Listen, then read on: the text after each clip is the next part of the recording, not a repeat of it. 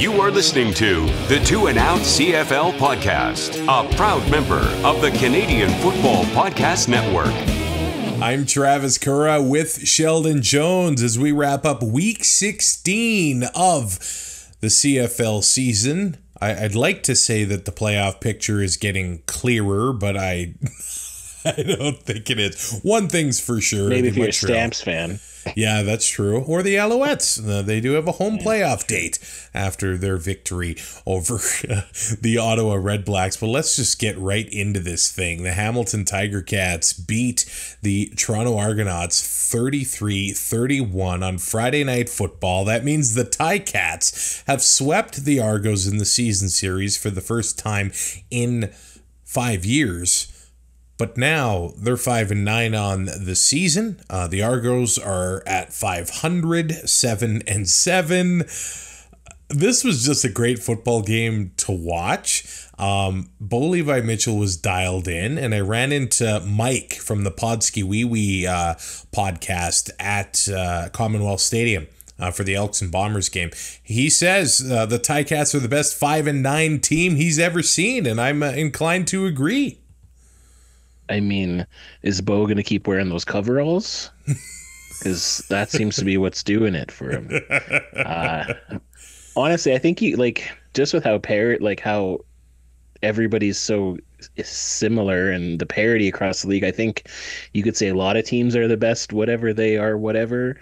But yeah, the Ticats are hot right now, and honestly, there's been some chatter on Twitter this week about MOP candidates and stuff, and I was kind of having a little back and forth with somebody about because I said probably Bo out of the East still, because he's still leading the league in most of the categories, and the guy's like, oh, can a guy who's been benched win MOP? And I was like, was he benched for performance, or was he benched just because his coach didn't like him? There's a difference there. But yeah, no, the Ticats are doing awesome, and Bo, he's come back and he's shown us that he's still able to compete and to thrive. Now, this obviously week 17 is going to be critical. The Lions are struggling. The Ticats play the Lions. BC coming off the bye, and then the Argos play the Alouettes. So look, and the way the Argos performed a few weeks ago against the Lions, completely different than what happened here against the Ticats. And the big difference, if you want to compare the Cats and the Lions, is probably the O-line, the protection that Bo has had. Mm-hmm. He looks as good as he ever has. He's got so much time back there, and some of the throws he was making, he doesn't look like there's any pressure on him. He's just out there playing like the old gunslinger we used to know. And look, they're 4 games under 500 with 4 games to go. But if the Cats make the playoffs,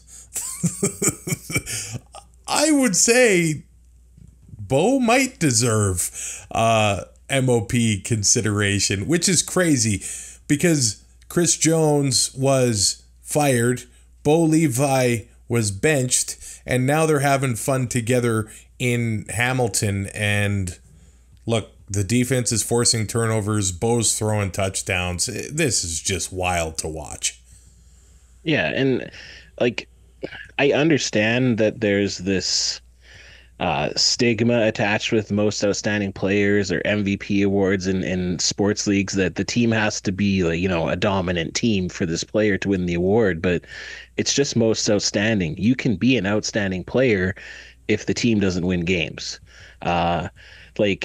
If I had the vote right now, it'd be between Bo Levi and Roland Milligan, and I don't know who wins between the two of them, and both teams are sub 500 right now. So this could be the first. I don't know if it's the first time, but this could be a year where 2 teams play in the Grey Cup with sub 500 records.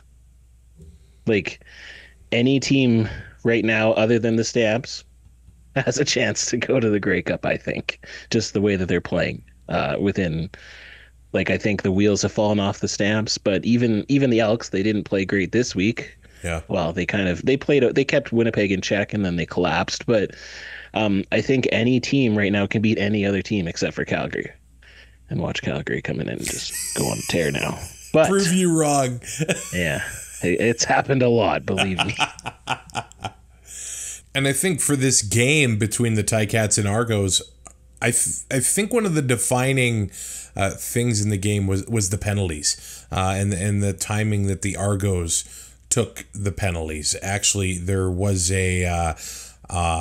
it was that roughing the passer. Now, some of these calls were ticky-tack. We don't need to discuss that, I guess. But but if you're gonna call other players for getting having their momentum taken away and getting into players' legs, then this had to be called the same way. That's it's true. Dumb, but it had to be called. Yeah.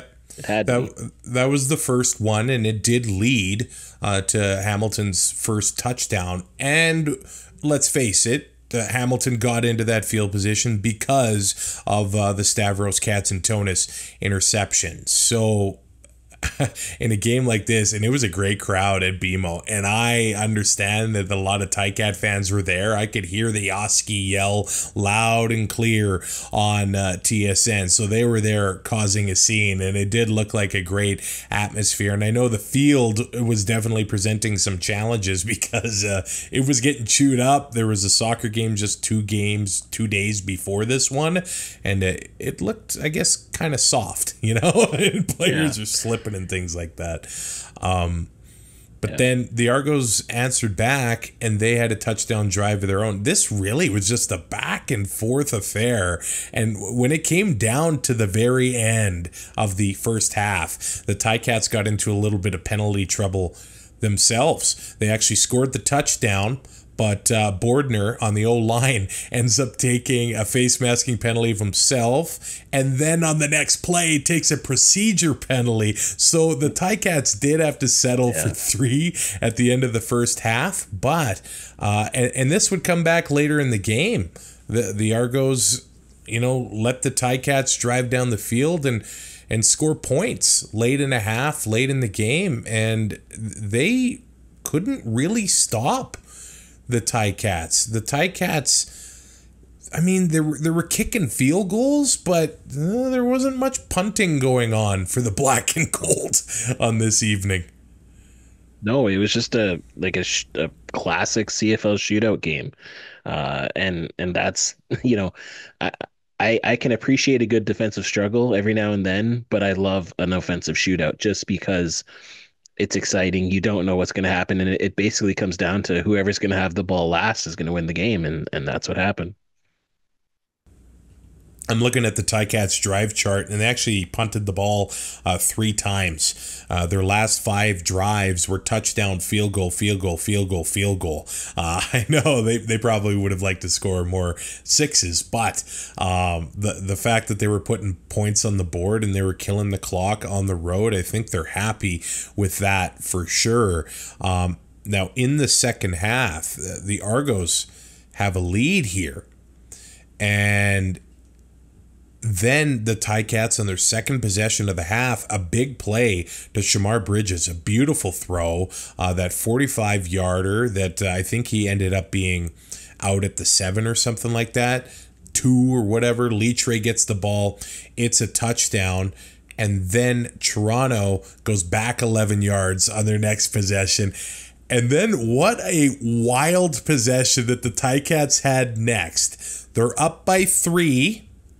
They get the ball down to the goal line, and they get stuffed 3 times in a row. Now, on 3rd and 1, I don't know about you, Sheldon, that was just a weird play call that the Ticats tried.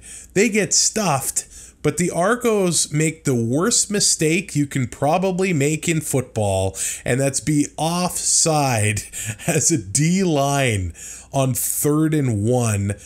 The Ticats get 3 more opportunities, and they still can't punch it in. So the Ticats go 48 yards and eat 7 minutes of clock. That was one of the wildest drives I've ever seen, but that goal line stand is what kept the Argos in it until the very end, really. Yeah, there has to be something in that field, in that stadium. I don't know if it was the same end, but let's go back to the Riders and Argos game when the Riders stuffed the Argos like three Right. times and turned it over in this game, right? So, something, some sort of aura in that stadium. But yeah, it was crazy.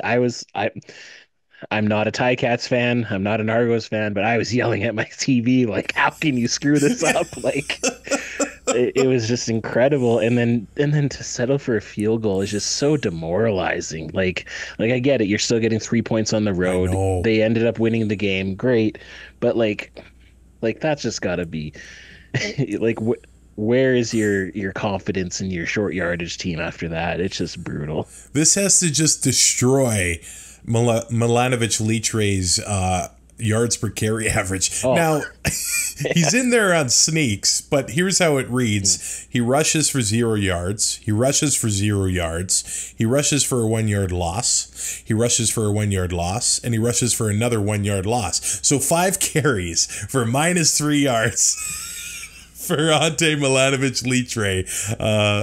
Wow, that was one of the craziest sequences I think we've seen all year.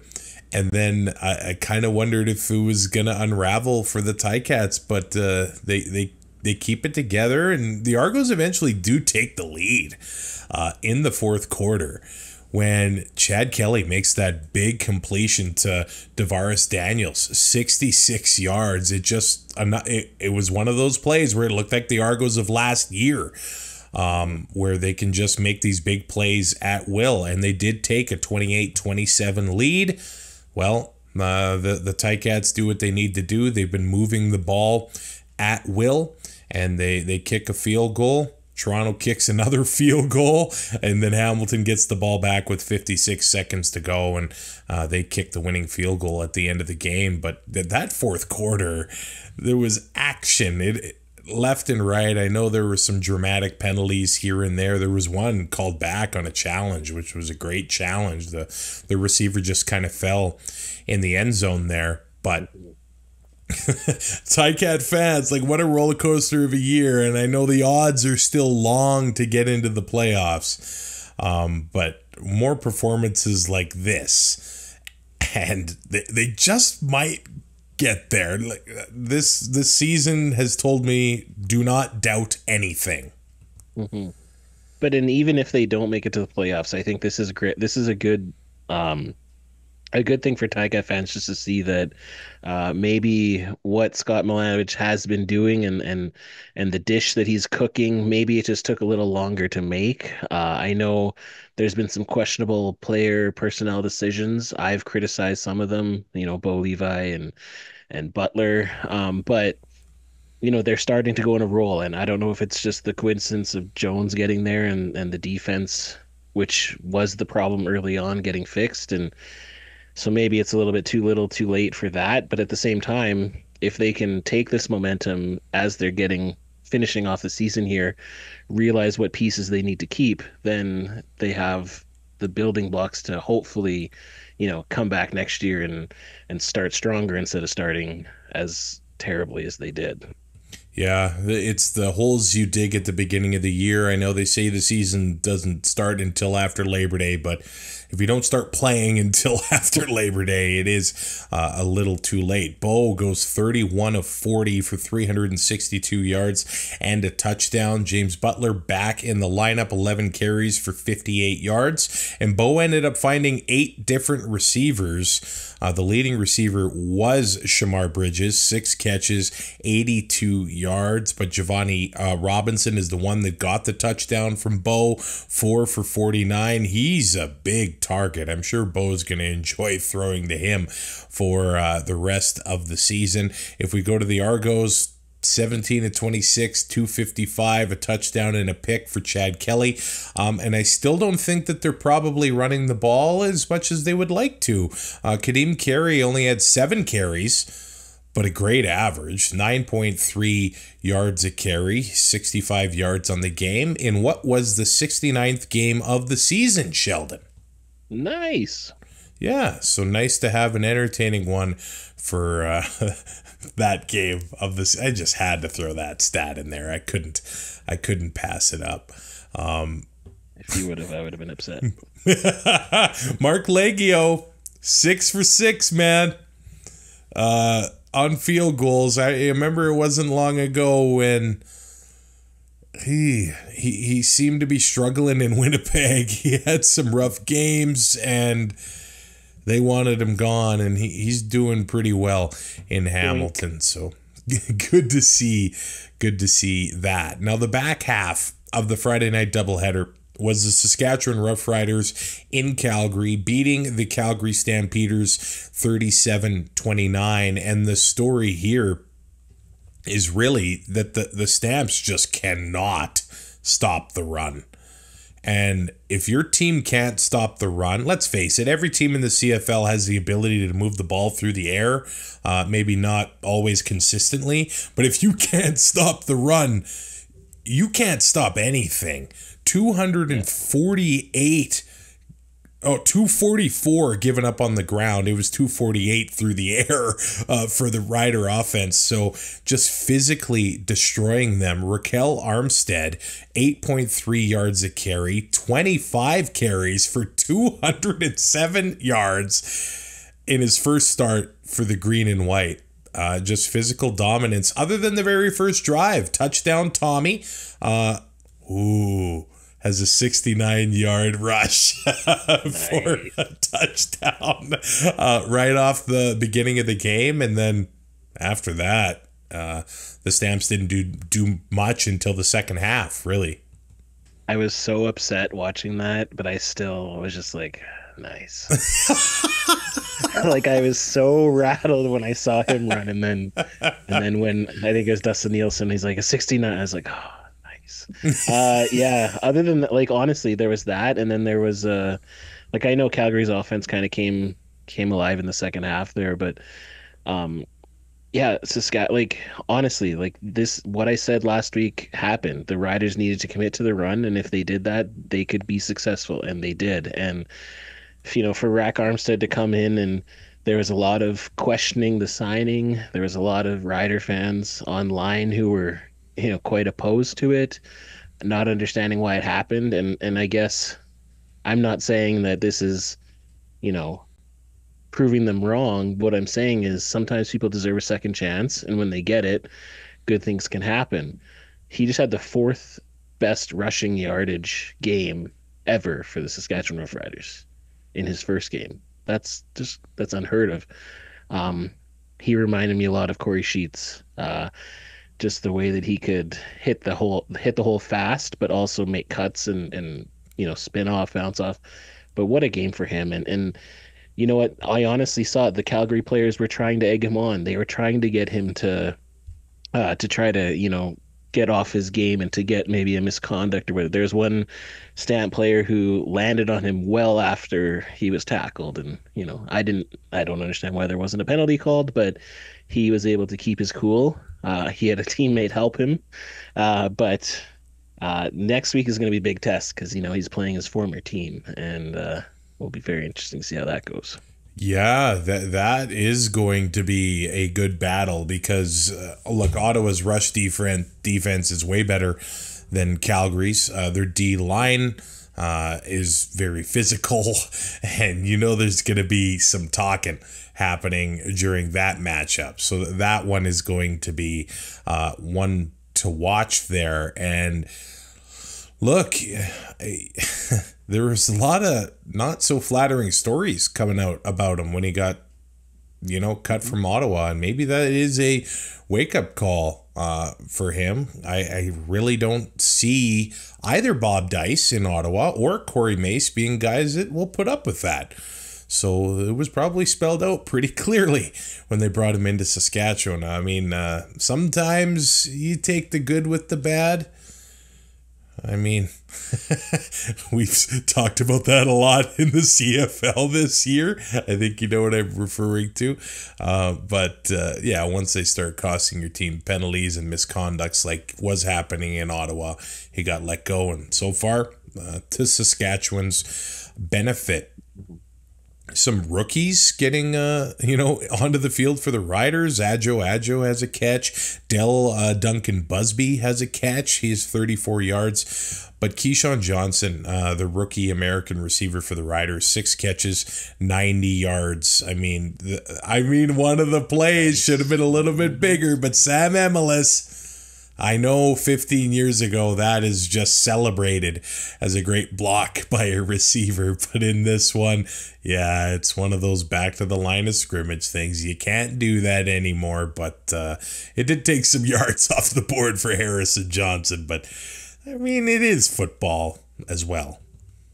Yeah, I think it's hard for a player to hold up in that situation, especially when you see that player looking as vulnerable as they are there. Yeah.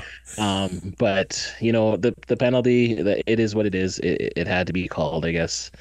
There was one that I felt was missed in a later game, which we can kind of talk about that. But yeah, sad news though, because it looked like Joe got hurt, and he that's why Duncan Bigsby got in there. But from reports I heard that he was actually carted off at the end of the game. So that's not looking good for what could have been the Riders Rookie of the Year, maybe. But yeah, next man up there. But Duncan Bigsby was able to get in there and didn't seem to miss a beat. He looked wide open on that one catch he had there, and I saw some good blocking from him too, which is what Joe has been used for primarily this season. Now, there's an interesting article that came out on 3downnation.com Sunday.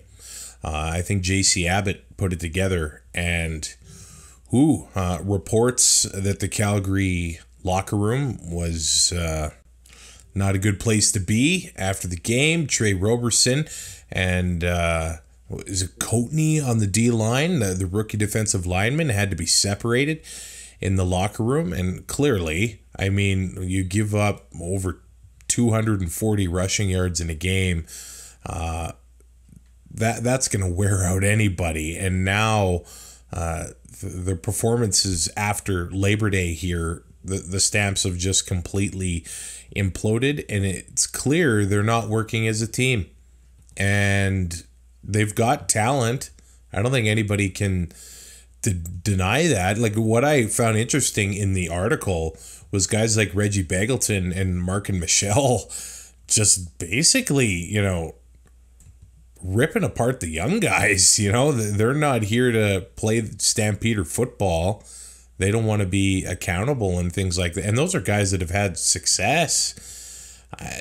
Clearly, that locker room is not gelling. And after 1 year, now this is a team that's been in the playoffs for basically 2 decades in a row. Do you see them making big changes this offseason, or is it just going to be sort of a reset, a reload, or however you want to put it after the year? Well, I think they kind of have to make big changes because this, they were able to slip into the playoffs last year solely because the Riders couldn't win a game after Labor Day.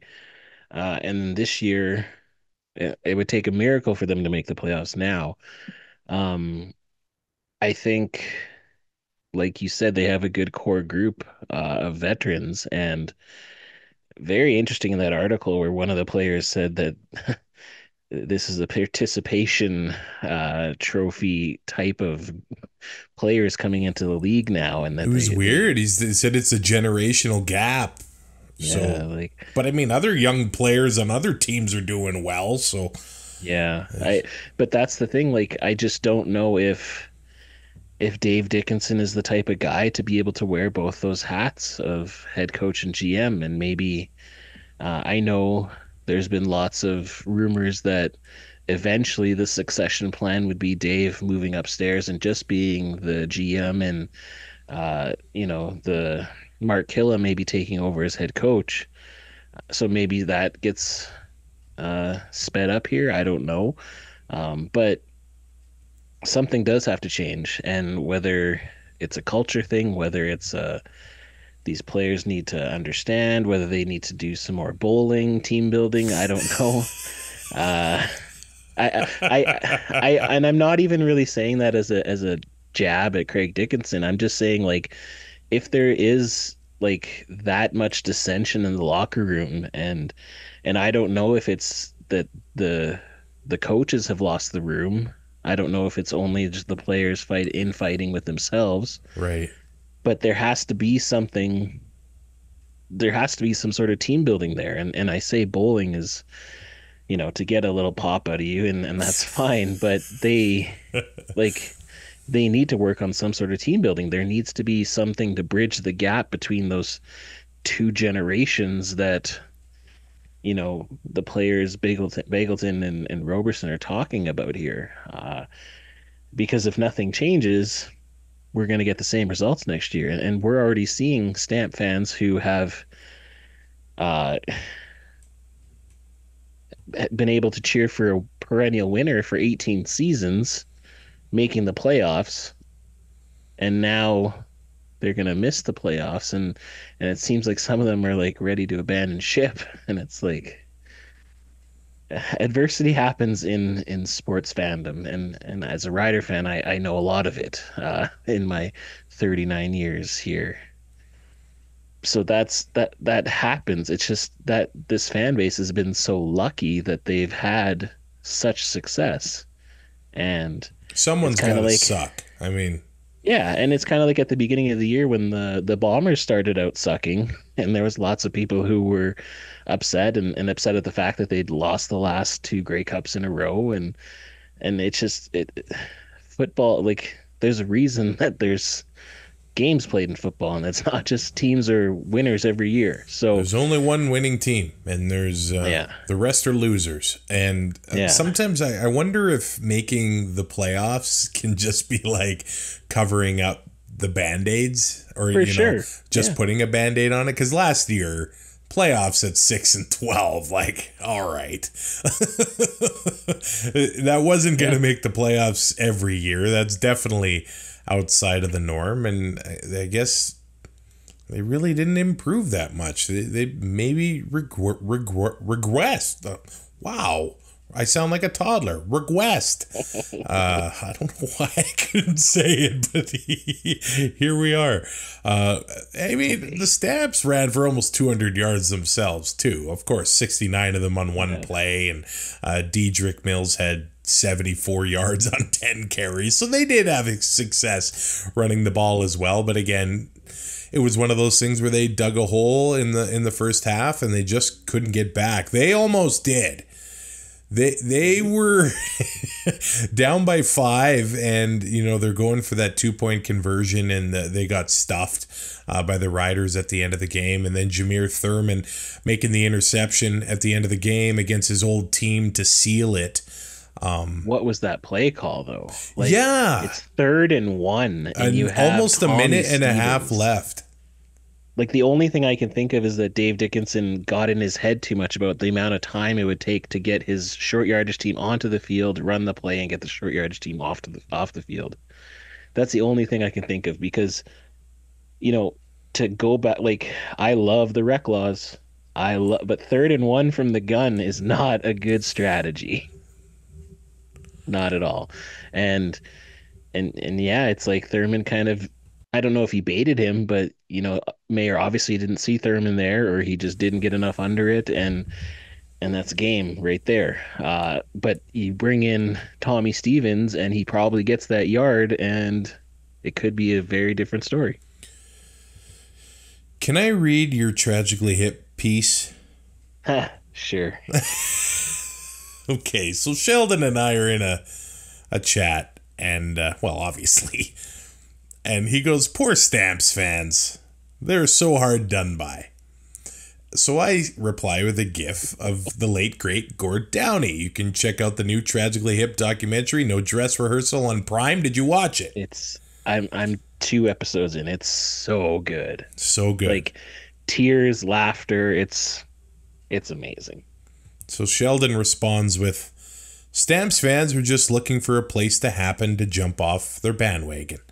Maybe they could find a gift shop in Bob Cajun that sells little bones that they could use to help them get some courage to realize that they might have been ahead by a century in the CFL's West Division for so long, they were blowing it at high dough. Put down the 3 pistols and put away the fireworks. Now that is good. That is good. Because they might as well start cheering for the Wheat Kings, as their playoff chances are like New Orleans is sinking.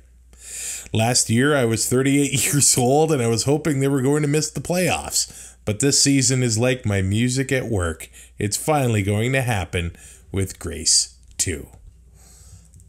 Man. Bravo. I did that in about 5 minutes too. Encore. I can't do it on. I can't do it encore. But watch the documentary, and sorry, Stamps fans, but not sorry. 4-9-1 at this point of the season. Still above 500 at home. All of their losses and their tie did come at home. They are now last in the CFL, as the Ticats are 5-9. The Riders, of course, this win was big for their playoff destiny. They are now only 1 point back of the BC Lions for second in the West, with 4 games for each team to go. We go to Saturday. This was also an entertaining game. At least I was entertained. It was only 24-12, but I was in an Edson hotel room and enjoyed watching the game. The Alouettes beat the RedBlacks 24-12. Again, the story here is interceptions and turnovers. Drew Brown's calling card so far has been his ability to protect the ball. And he goes 8 of 16 for 69 yards, Sheldon. Nice. With 2 interceptions. And then he ends up leaving the game with an injury. And I do wonder if we are going to see Jeremiah Masoli start to come into play here. He might be starting against Saskatchewan with this injury here. But now the RedBlacks, they had surprised a lot of people. Now the Argos are right on their tails, even though they did lose to the Ticats. But first looks like it's no longer an option for the Ottawa RedBlacks. But now, struggling a little bit. And when you can't protect the ball, you're not going to win many games. Just ask Edmonton, which we'll talk about next. Yeah, it's been crazy, the ebbs and the flows of the season, and the peaks and valleys for certain teams. 3-4 weeks ago, Ottawa was one of the hottest teams in the league, and then now they, it's like they can't buy a touchdown, they can't buy a series without an interception. It's kind of baffling. Again, this season has just been so crazy, and it's whenever you think something is trending a certain way, something happens and takes it away. But they were playing Montreal. Montreal's obviously a great team, and I said that this was gonna be going to be the East Final preview. I don't know if I'm so confident in that anymore. Yeah. But it's tough because I think Drew Brown is a really good quarterback, and I think he's shown why he was a highly prized asset in the quarterback room and why Ottawa went out of their way to trade to get him. But he's getting learning curve for a year as the first year as a starter, and he has a guy like Jeremiah Masoli who can step up and step in, and he did well the first time he did that, but this time not so well. I don't know. It's going to be interesting to see how Ottawa can respond to this adversity that they found themselves in. Yeah, the first score of the game was a pick six. It was Deontay Ruffin of the Alouettes returning a Drew Brown pass all the way to the house in this one. And then the next series, Drew Brown throws another interception. And yeah, it was in this game where Tyler Snead gets called for that crackback block. Sheldon.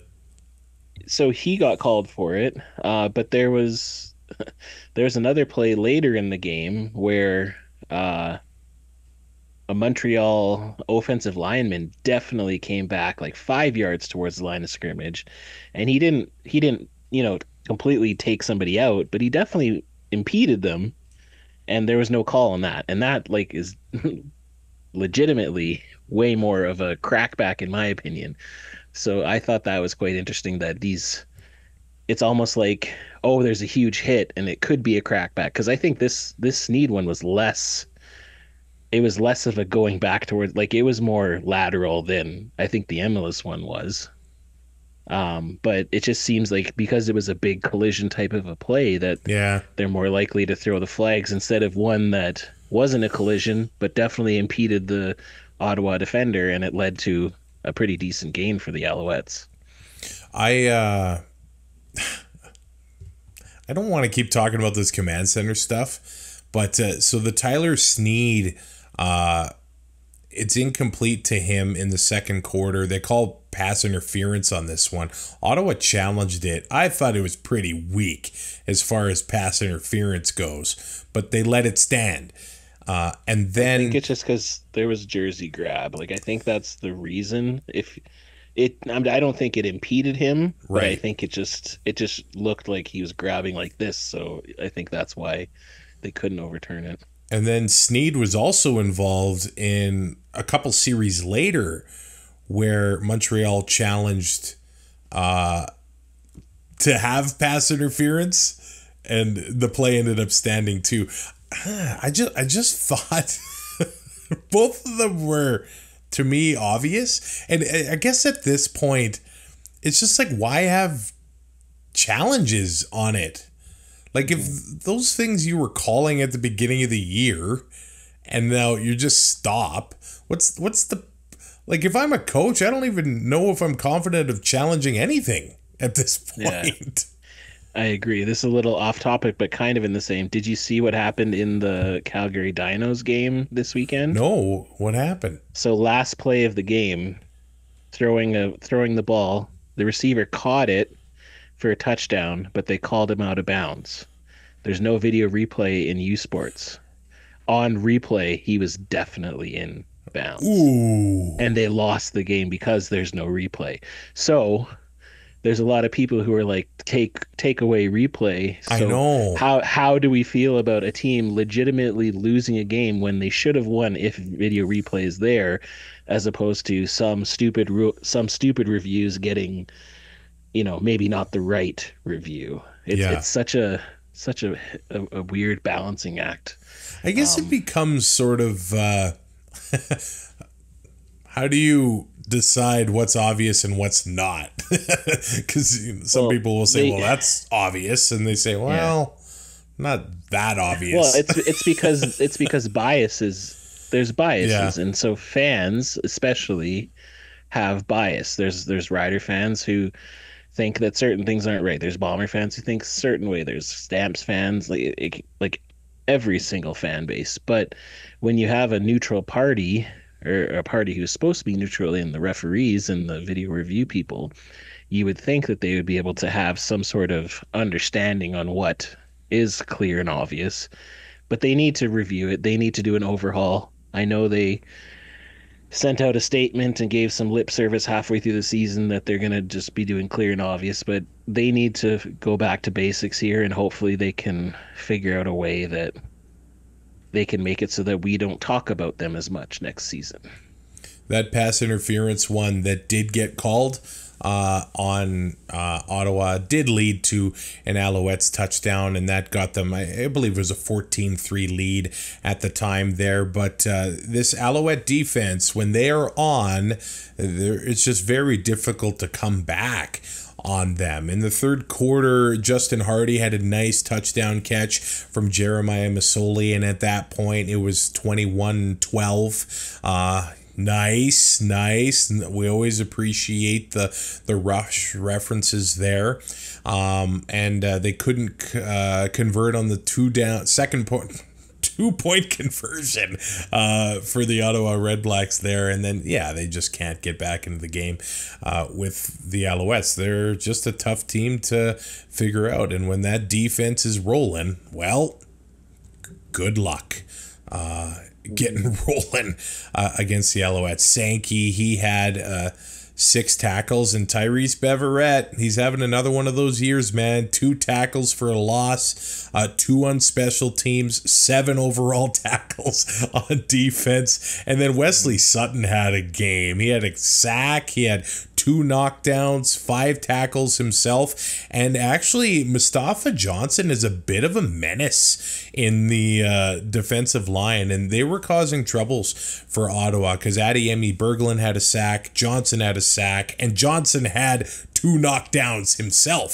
So the RedBlacks, they just had a tough time dealing with those physical Alouettes, and they came to play. They got it done, and they've been playing playoff football since the middle of last year, and they've been able to keep that intensity up all the way through most of this year. And they're just an impressive team, man. And Kalen Leyburn, he gets the start at running back for the RedBlacks, 13 carries, 71 yards.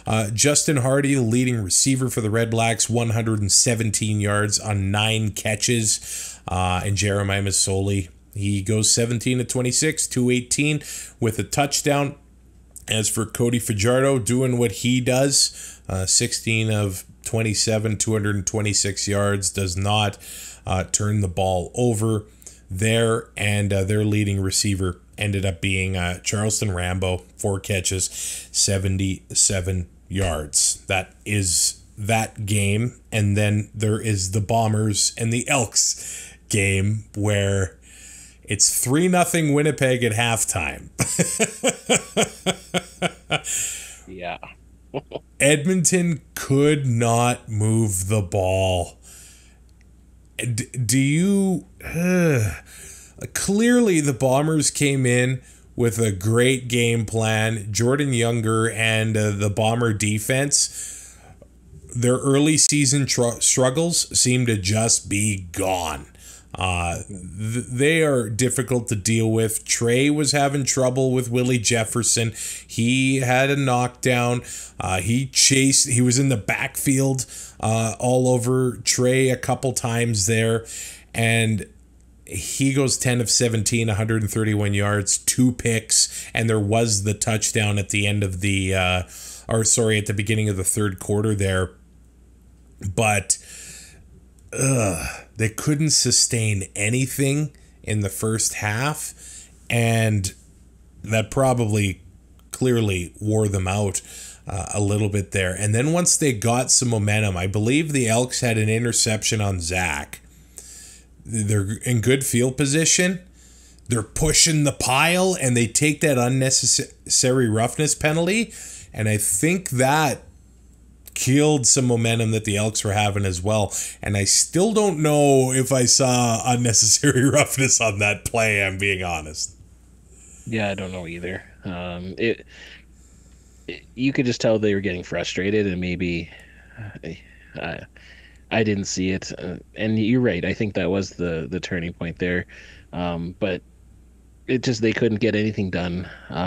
Credit to them for the first half of being able to limit Winnipeg, giving up those turnovers, but then not allowing Winnipeg to score more than 1 field goal. I know, Doink the Clown showed up twice with Sergio Castillo there, so that it could have been 9-0 at halftime, but the bounces went their way. But it just seemed like you said, Winnipeg was just ready for everything that Edmonton to do, and that included when McLeod Bethel Thompson came in instead of Trey Ford. Like, they knew how to switch their coverage, and they knew that they didn't have to spy a quarterback anymore, and they could, just sit back there and wait for McLeod to try to pick him off. Yeah, I did. I appreciated how Edmonton committed to the run, but in the first half, it wasn't working. Like, they they got nothing done. And then as the game went on, clearly their commitment to the run paid off, because then they were able to move the ball. Rankin had 157 yards on 14 carries. He had a 53-yarder in there. So they were starting to able to move the ball on the ground, but they'd have these big gains and then they'd fumble the ball. Kevin Brown loses a fumble. Trey Ford loses a fumble as well. They had 4 turnovers in the first half. You're doing that in a half of football. You're right. It is kind of wild that they were only down 3-0 at halftime. It probably should have been a lot worse. But the Elks defense, they make plays. They lead the league in interceptions, and for a reason. Now they are making plays, but when the offense is just not there to support you, then it's tough to get anything done. Now the Elks did start the second half well. They had a touchdown drive. Now, that ball that Trey threw up to Gino, the defenders didn't know what they were doing. Tyrell Ford, he didn't play the best angle there. Yeah, it was funny because in our CFL group chat, I said like amazing catch, and it wasn't an amazing catch. Anyone could have caught it. It's a fun play. Healy said, but just the fact that, Winnipeg, they didn't know what they were doing. But I bet it was actually a lot funner for you to watch the game, not having to hear every single play that Trey and Tyrell were playing each other, and that they were twins and that they were brothers. And well, I was. Did you know that was happening, Travis? I did. We sure did. And I kept an eye on it in the first in the stands, and it looked like they were avoiding throwing that way. That's what it looked like to me. Yeah, he threw one like the first play, and of course it was 1-0 for Trey at that point. Glenn Suter told us that a bunch of times. Listen, I love the fact that there's twins playing each other, and the fact that there's 3 groups of twins in the league currently. But it just got so annoying on the broadcast. The fact that that's all they were talking about when there was 100 other players there. But back to the game here. I think that might have played into Trey's head a little bit because, like you said, I do think that he was avoiding him a little bit. And when you're avoiding, because Tyrell was covering either Eugene or probably, I don't even know, Mitchell maybe. So you're taking away your two your best targets there if you're trying to avoid that situation, because the last thing you want to do is have Tyrell pick you off, right? If you're Trey. So maybe that was a way that the Bombers were able to get into Trey's head a little bit, and another advantage that they had maybe. Yeah. So in that third quarter, the Bombers, they start with a touchdown, so it's 10-0. The Elks do answer back with that Geno Lewis touchdown. It's 10-6, and then Sergio hits the upright, and then the Elks tie it up with a field goal on the next drive, and then that big sack by Derek Moncrief, and I thought, ooh, the Elks got the momentum here to start the fourth. And then the very next drive, Trey Ford gets intercepted. And from then on, it was all Winnipeg. It was just Edmonton had fallen apart, and they weren't going to come back from that. Even that when McLeod Bethel Thompson comes in, his second possession, they're down 10. And that third down play where it's 3rd and 9 and Curly Gittens runs an 8-yard route and catches it and turns it over on downs on their own 37. So the next drive ends up in a Winnipeg touchdown. That sequence was brutal. Yeah, well, the whole series, because they did a passing play that was incomplete, and then they tried to do a draw, which was like, I get that the running was working, but terrible time to do a draw. And then so it's 3rd and 9. And then the Rider fan PTSD in me just exploded when I was watching that. Just how many times I've witnessed the Riders throwing it short of the first down on 3rd down. And like I felt for all the Elks fans just because I've been there so many times. Now, was that on the receiver? Like, don't you got to know? I think so, but it's on the quarterback too, because you got to know that he's not far enough. Like, but you assume that. Well, that's the thing. I don't know, because every play call is going to have different yardage and progression. So maybe on that little hook, maybe it was only an 8-yard hook drawn up, and maybe he ran it correctly, and maybe there would have been a 10-yard, post or something. I don't know how that works, but playing Madden, we get to see the line of scrimmage. We get to see where we need to go when we're calling up the play. But in real life, like, I know it's bang bang, and McLeod has to make that decision right away. But like, you got to make sure, whether it's the receiver, whether it's the quarterback, whether it doesn't matter. You have to get a first down there, especially in your own zone, especially when you're still technically within striking distance of getting back into the game. It just I felt for Elks fans there. Yeah, that fourth quarter was all Winnipeg. Brady started rolling, and they finally got some touchdowns. That's another thing that I don't have to hear about anymore, is how he doesn't have any touchdowns. 18 carries, 127 yards, 2 touchdowns. His first 2 touchdowns of 2024, which is actually pretty wild. I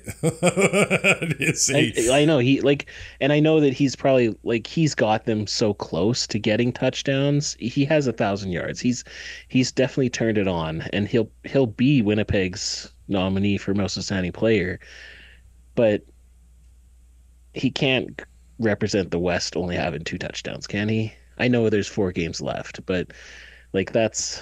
I know you're starting your Roland Milligan campaign, but I don't know who deserves it at this point. I don't. But I'm just saying, because there was a lot of people who were saying that he should be the MOP, because, I was just seeing on Twitter today and yesterday, just because of the fact that Bo has been benched, and that there's the injuries, and that there hasn't been excellent play just because of certain quarterbacks not being able to play full seasons and some getting injured. But 1,000 yards is great. Only 2 touchdowns in 13 or 14 games is not great. So I'd say Stanback has overall had a better year at running back. I would agree with that. But I would agree. There's still a few games left. I will say this about Winnipeg, their first play from scrimmage was a big catch from the King, Kenny Lawler. He only had 2 catches, 26 yards in this one. And Geno Lewis only had 2 catches, 44 yards, including that 1 touchdown. But I think there's something to be said about getting your big receivers involved early on. And when Winnipeg or Edmonton was winning, Geno was a big part of that. They were getting him going.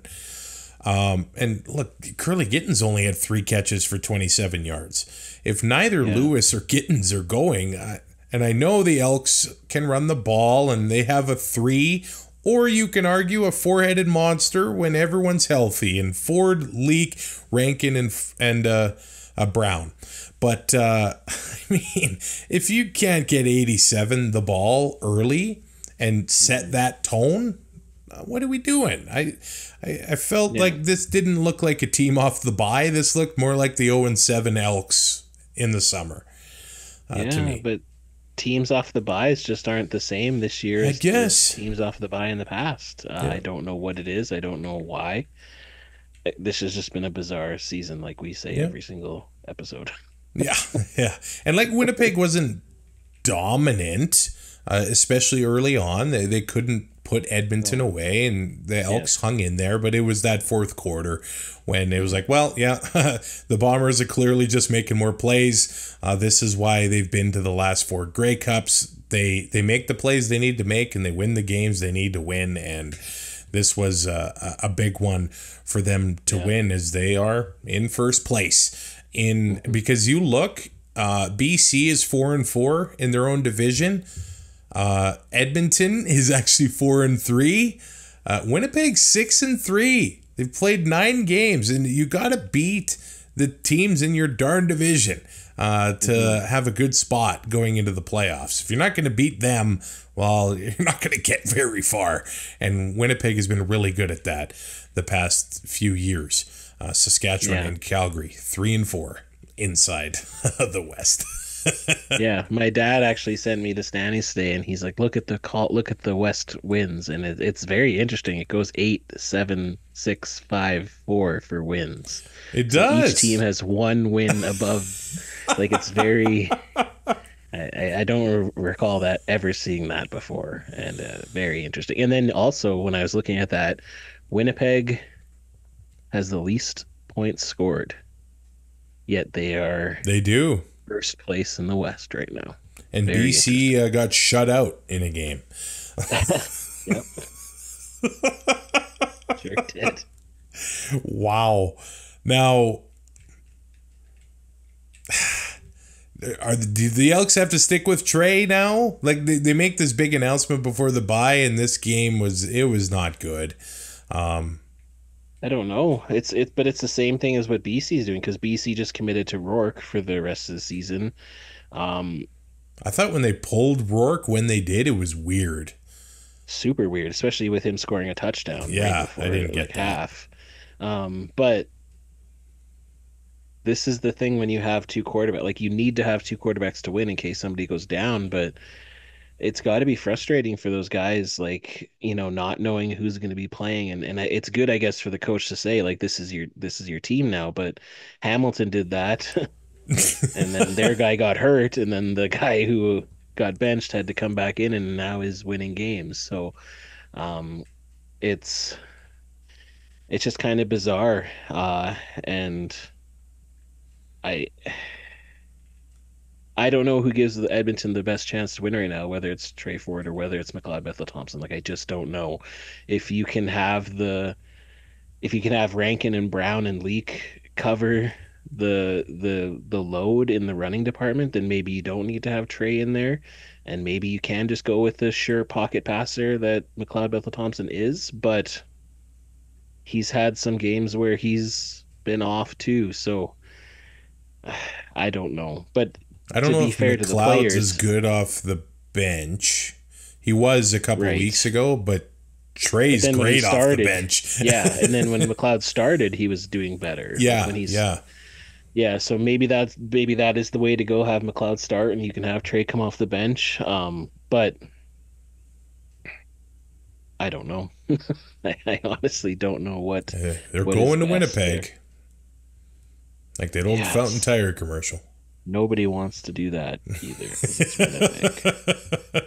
That's week 16 of the 2024 CFL season. Sheldon, I'm going to throw the power rankings up on the screen. Winnipeg remains in number 1, but some big movement. Especially that number 3 spot. I had to, just because, teams are doing well. So Hamilton all the way up to number 3. They've been riding the bottom for most of the season. But, they're just playing well, and if Bo keeps wearing those overalls, maybe they'll get to number 2 or number 1. Who knows? Imagine that, the team with power rankings being number 1 or number 2 and missing the playoffs. That's crazy. That would be actually. Yeah, and then Edmonton had 4, BC, Ottawa. Like, it's kind of like it was early in the season with just different teams. Winnipeg and Montreal, they're the top teams right now. There's no one can deny that. Calgary is the worst team. Nobody can deny that. The rest of the teams, you could probably put them anywhere. Yeah. I've seen some places still have Saskatchewan as high as 4 in their power rankings, which I have no idea how that's possible, because they've just won their first game in 7. But again, between Edmonton, BC, Ottawa, Toronto, Saskatchewan, any of those teams could beat any of those teams. So we're getting to the point where maybe power rankings are starting to not matter. They don't matter ever, but like it's just we're getting to the point where any team can do anything as long as you make it to the playoffs, right? So it's this is the best time of the year. Usually by this point of the season. Yeah, usually we have a lot of teams confirmed or got it pretty figured out. This is going to come down to the wire. Last game of the season is going to have a lot of love to see jockeying that for positions. Yeah, it's excellent. That's week 16 of the CFL season. Just on a personal note, and I know because I talked about it on the show earlier this season when the Jasper Wildfire complex got underway and did what it did. I got to go to Jasper on Sunday and see the scale with my own eyes. And man, it's social media kind of has you prepared for it, but it also makes it seem like everything is doom and gloom, you know? And to see the smiling faces and to see the strength of the residents and to see the workers, you can literally drive by workers falling trees, you know, with chainsaws, you know, making the roads, the trails, and everything safe. So thank you to those people, and then the locals welcoming people back. Spent some money, left some money in Jasper, but that's what we like to do, and we'll be there again Thanksgiving weekend now that some hotels are opening up. But it felt normal and different at the same time because we love doing the nature photography and stuff like that. And man, the elk are. I saw some nice pics and videos, yes. They are fired up, and they have, let's face it, more space than they usually have. And they're certainly taking advantage of that right now. But yeah, got out to the Andromeda Coffee Bar, got to Evil Dave's Grill. Yeah, the people there, they're resilient, they're strong, and I know the cleanup is ongoing, but it was special for Taylor and I to get back to Jasper over the weekend. It is the reason why the pod's a little bit delayed this week, but hey, life goes on. I thank you, Sheldon, for being flexible and touring out not a nation yet, but certainly a village.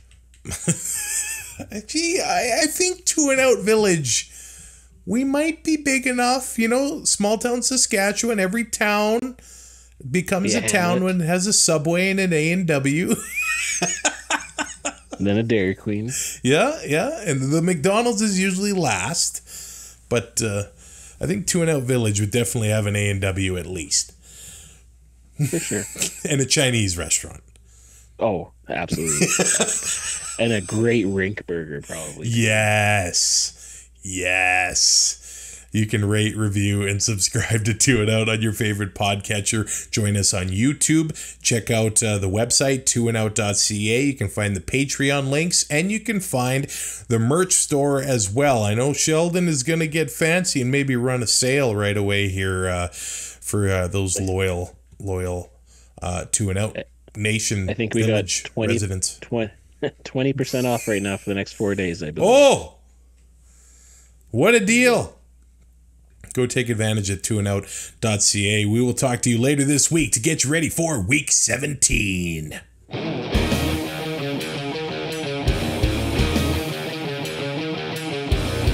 Thanks for listening. Find more great shows like this at CF Pod Network on Twitter.